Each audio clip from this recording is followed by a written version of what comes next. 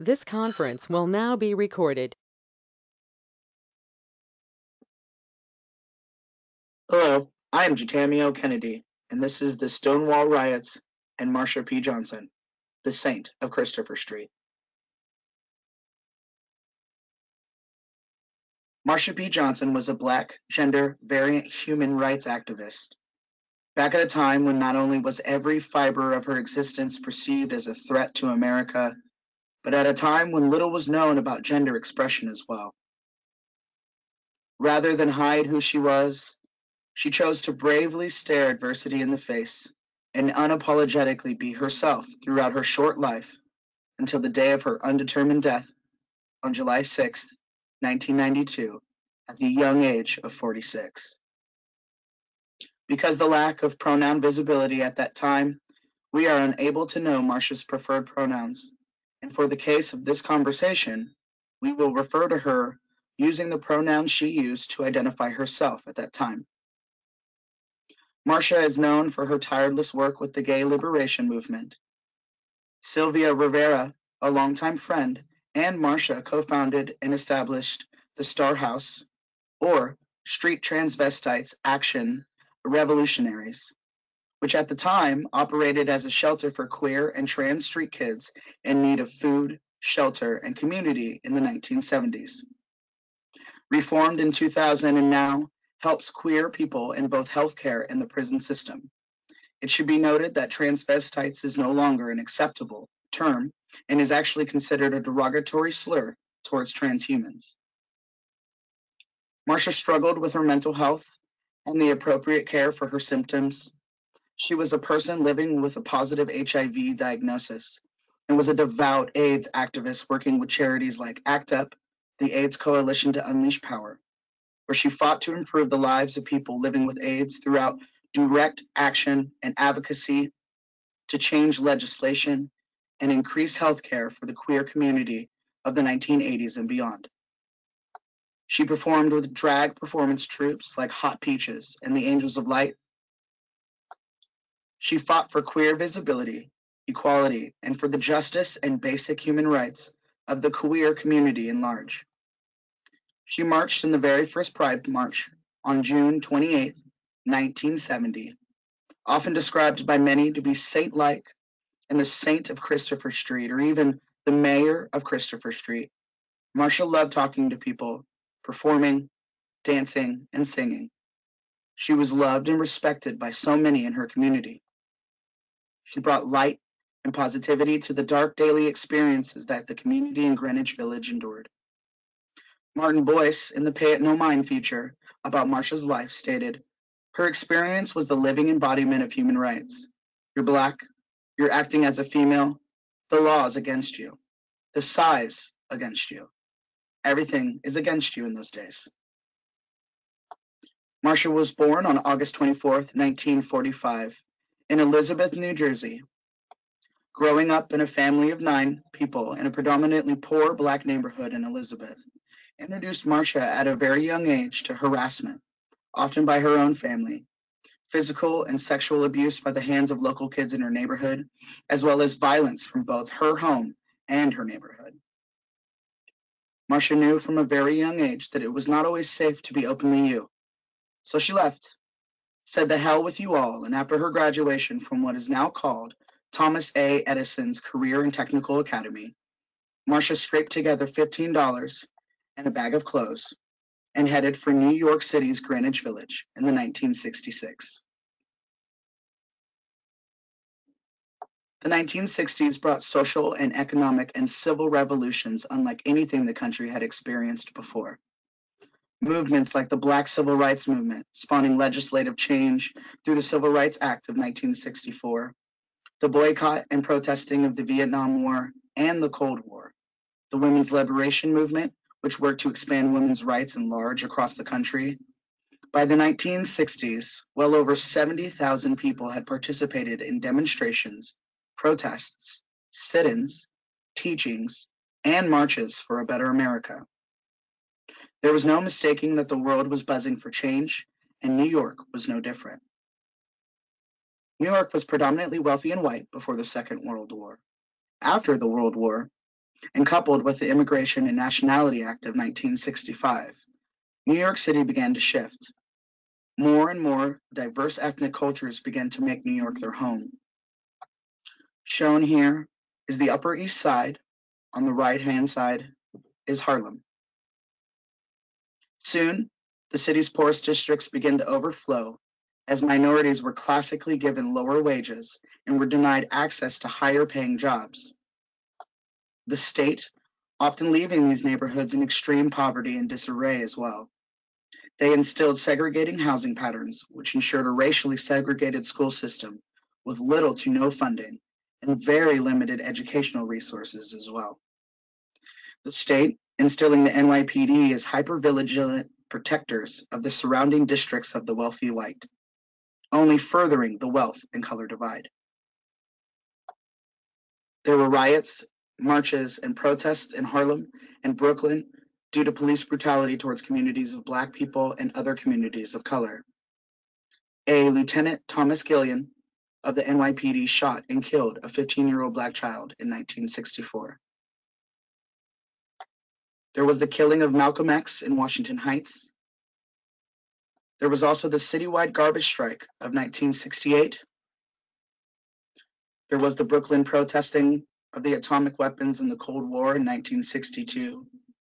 There were the New York City rent strikes of 1963 and 1964, calling for lower rent and better conditions for the districts segregated by minorities. There was the boycott conducted by approximately 460,000 students who refused to go to school in 1964 due to the unkept promises of the New York City's Education Board to finally desegregate schools based on a law made in 1920 that made segregated schools illegal in New York City. In 2014, a UCLA study found that New York City has still some of the most segregated schools in the country, with high concentrations of Black and Latino students still isolated in their neighborhood schools. By the early 1960s, a campaign by order of Mayor Robert F. Wagner Jr. to rid New York City of all gay bars was in full effect. Mayor Wagner facilitated this campaign as he was concerned about the image of the city in preparation for the 1964 World's Fair. This was the New York that Marsha rode the bus into in 1966. Marsha arrived in Greenwich Village and began staying at any place that would let her in. She was able to secure a place to stay periodically, staying under a florist table in the back room of the shop. She would often take fresh flower clippings and construct beautiful crowns that she would wear out often that same night. Due to the limited work available to poor queers of color at that time, Marsha became a sex worker, also referred to as survival sex work. Survival sex work is sex work performed due to the extreme need for the most basic human necessities. It is very dangerous and extremely unsafe. Marsha had been shot while working, and due to the bullet being too close to her spine, doctors did not remove it for fear that she would become paralyzed. She lived with that bullet in her back until the day she died. Risking her life and safety for so little in return, Marsha would often turn the money she earned right back into her community.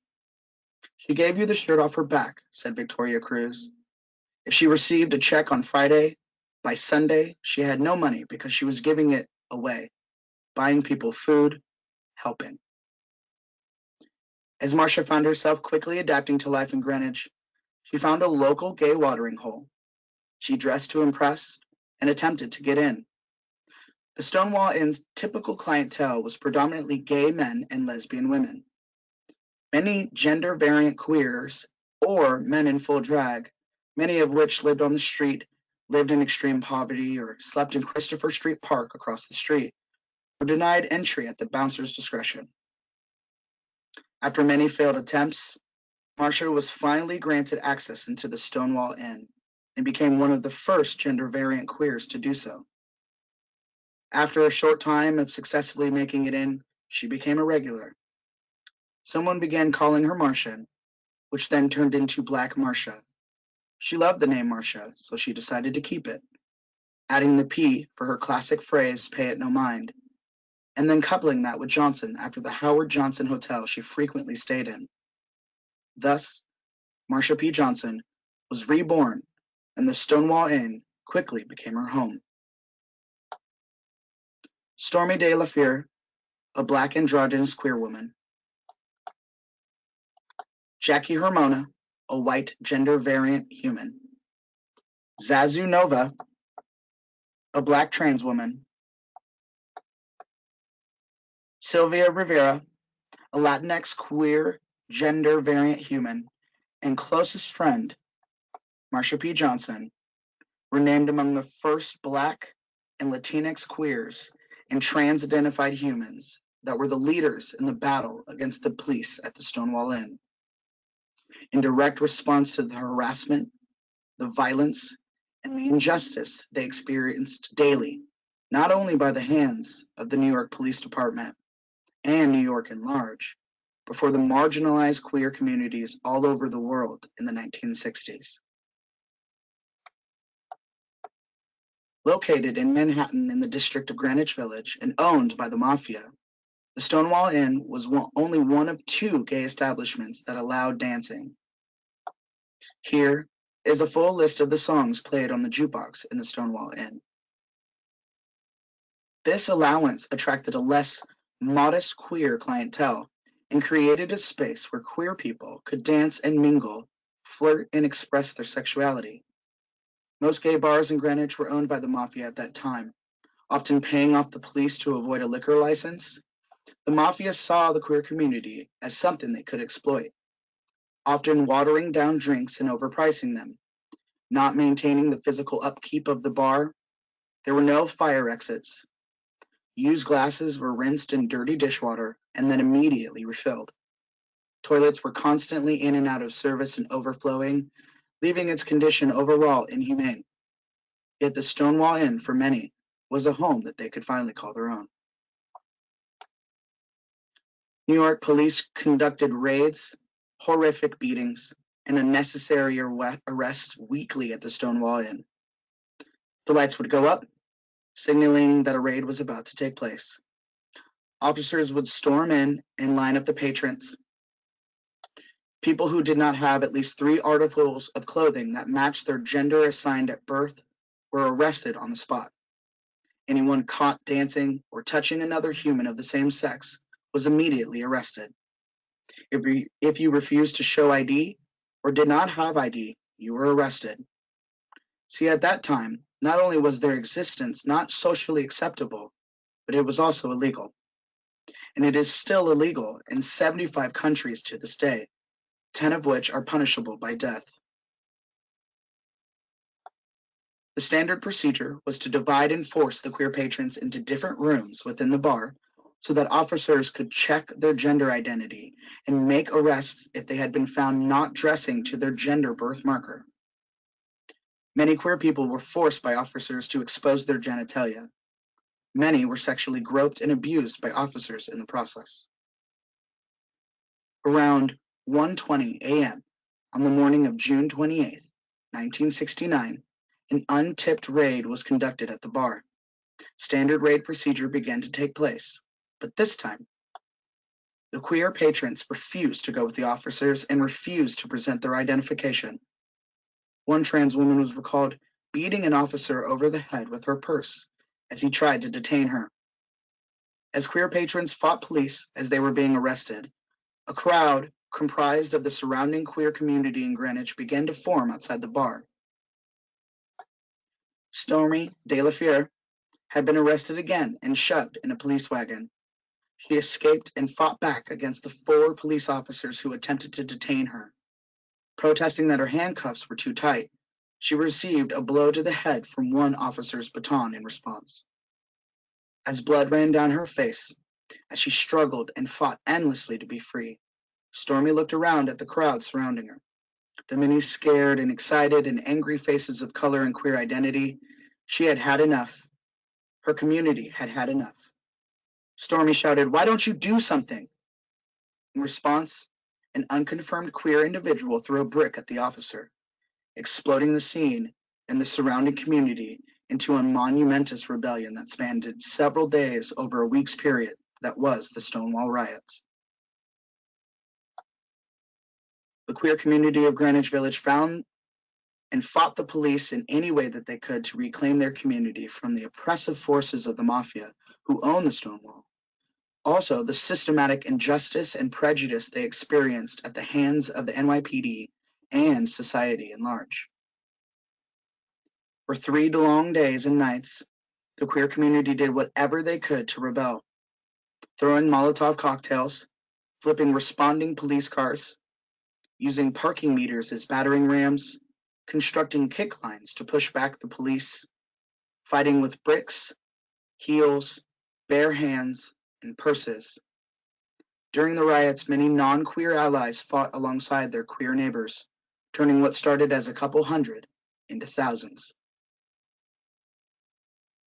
The Stonewall riots and the various supporting uprisings post the rebellion sparked the gay liberation movement and marked the beginning of a long uphill battle for equality, visibility, and for the rights of the LGBTQ+ communities of the United States.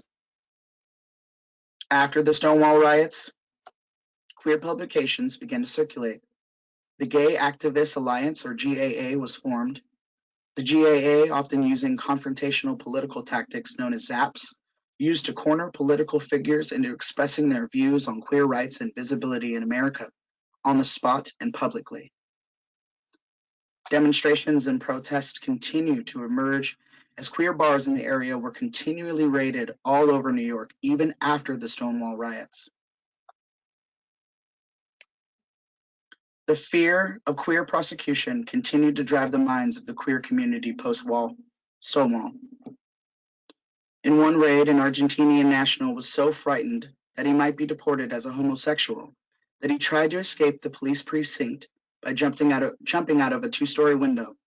The fall caused him to impale himself on a spike fence. 1 year to date, after the Stonewall riots, was the very first Pride March, June 28, 1970, held on Christopher Street.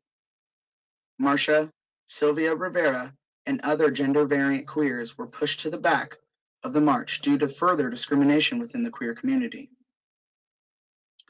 Michael Musto, a former friend of Marsha's, said, "There's always been discrimination within the queer community, and in the 1960s, especially a lot of gay white men looked down on people of color. The gay males sometimes looked down on drag and trans. Marsha and Sylvia were told not to march in the gay pride parade because they didn't want drag queens," said Michael Musto. But Marsha and Sylvia pushed through the crowd and up to the front lines, demanding visibility and equality from their own community. Within 2 years post the Stonewall riots, there were gay right groups in every major American city, as well as in Canada, Australia, and Western Europe. Currently, the Stonewall Inn still operates as a queer establishment and was designated a National Historic Landmark in 2000, 8 years after Marsha's death. Donald Bell of Chicago, a former dean of students, stated that the Stonewall called attention to a group of people who lacked basic civil rights. That's why Marsha's visibility and advocacy remain important, he says. She and a number of others who lived at the intersection between racism and homophobia were political agitators that helped advance the mindset of society. Many things are unknown about the events leading up to her death. What has been witnessed has never been investigated, and many names and facts are lost to history in regard to their involvement with her case. But what we do know is, on July 2nd, 1992, friends say Marsha appeared normal when they last saw her in Greenwich during the day. Randy Whitker, Marsha's roommate, said he spoke to a witness who saw a known neighborhood mischief maker fighting with Marsha and overheard the man calling Marsha derogatory slurs by the pier on the night of July 4th. The witness stated later that the man had been overheard bragging about Marsha and killing a drag queen at a bar. Later that same evening, on July 4th, Marsha had spent time with her friends around Christopher Park Pier and then headed to the Stroll, a frequent location for survival sex workers. Witnesses say that Marsha got into a car with a group of white men and that many advised her not to do so based off of their intuition. On July 5th, Marsha was seen again by another witness that claims they saw Marsha looking frightened and walking frantically towards Christopher Park Pier. The witness mentioned that Marsha had stated that two men were following and harassing her. Yet no one was questioned by the NYPD regarding any of the statements made or reported. On July 6th, 1992, just 8 days after her last Pride Parade, Marsha P. Johnson, the saint of Christopher Street, her body was found floating in the Hudson River after it was noticed by her roommate that she had been missing for a couple of days. Police came and pulled Marsha's body from the river and laid her on the concrete. Later, a makeshift memorial was constructed on that very spot to commemorate her life. Without conducting a thorough investigation, the NYPD quickly ruled her death a suicide and closed the case. She was just 46 at the day of her death. Those who were close to Johnson considered the death very suspicious. Many believed that Marsha would not have chose to complete suicide. Days before she was found in the river, Marsha was quoted pondering death in a home video. I don't think they do a good investigation on a gay murder. They think, oh, that is one more gone. When you're gay, it takes forever. I'm very fortunate to be black, gay, and a transvestite to get as far as I did in this world. Johnson's video, she says, I always say, tomorrow is not promised to me. Despite months of numerous attempts to get the police to reopen and thoroughly investigate her case, the community's efforts were unsuccessful. Marsha was cremated shortly after her death, eliminating what little evidence that remained, and her ashes were placed in the Hudson River where she was found. It would be 20 years before police would reopen Marsha's case. In 2012, the documentary Pay It No Mind by Richard Morrison and Michael Casino highlighted Marsha's life through the eyes of home videos and friend accounts of her life. This documentary helped reignite the long fight for justice in Marsha's case. After monumentous community advocacy for the truth and tireless public pressure aimed at the NYPD to open her case, and Marsha's death ruling was changed from drowning suicide to drowning undetermined. Yet, in 2013, the NYPD claimed there was still not enough evidence to indicate foul play in her case. In 2013, Victoria Cruz, a community activist, member of the queer community, and former friend of Sylvia Rivera, conducted a massive, in-depth investigation of Marsha's case in conjunction with the Anti-Violence Protection Project. Victoria Cruz's road to discovery is brilliantly showcased in the 2017 Netflix documentary, The Death and Life of Marsha P. Johnson. The documentary follows Cruz as she digs deeper than any before her in finding the truth behind Marsha's death. It is important to note that the reason we now know so much about the details of Marsha's case and the events leading up to her death should be credited to Victoria Cruz. The show features connections to the mob as possible causes of death, as well as debunking alternative theories. It also takes place eerily during the justice trial for Islam Nettles, a 21-year-old black trans woman who was violently killed by the bare hands of another black person after his friends began mocking him that he attempted to pick up a trans woman. No spoilers, but the man is given only 12 years. Despite Victoria Cruz's valiant efforts to shed light on Marsha's death, due to the overall lack of evidence and investigation by the NYPD and the systematic injustice present in the United States, we may truly never know what happened to Marsha. Since Marsha's death in 1992, George Segal constructed the statues Gay Liberation. The statues were placed in Christopher Park, directly across the street from the Stonewall Inn. The statues represent two groups of people living freely. On February 16, 2000, that same area was declared a National Historic Landmark. In 2015, the Marsha P. Johnson Institute was established. Its mission to defend and protect the human rights of transgender and gender nonconforming communities. On June 24, 2016, President Obama announced the designation of the Stonewall National Monument. In 2018, the New York City Times published a full obituary of Marsha P. Johnson's significance in the LGBTQ plus liberation movement. Marsha's story is unlike any other, yet her life was a personifying reflection of the Black gender variant queer experience. Marsha's life and death represents the many voiceless voices of the queer communities of color, and like so many before her and after her, she too was taken too soon by violence and hate. Her story is one of inspiration, love, and pain, one of perseverance, activism, and revolution. She was a guiding light in the darkest of times for so many, and reverberated that love across the world in attempts to protect billions of queer people. Marsha's life continues to inspire and motivate generations.